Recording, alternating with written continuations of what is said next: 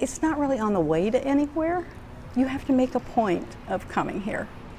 Out of America's 50 states, some are visited a little less often than others, and one of those states is North Dakota.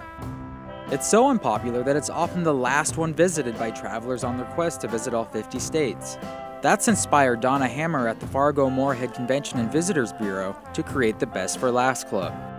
Some folks just don't realize that we have progressed, that we are in the right century up here. We just tell them we're the best, so they save the best for last. North Dakota is probably best known for the 1996 Coen Brothers movie Fargo, and the Visitor Center can tell you all about it, with pictures and the film's famous wood chipper on display. Visitors who save the state for their 50th get a Best for Last t-shirt and a certificate.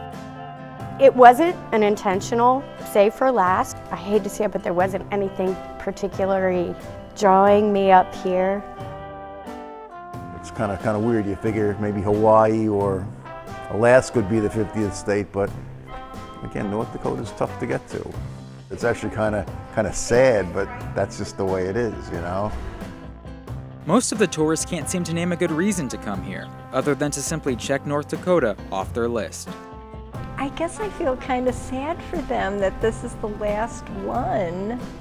I guess because it's so far north, you know, there's no Disney World here. You just hear mostly farmland and flat and desolate.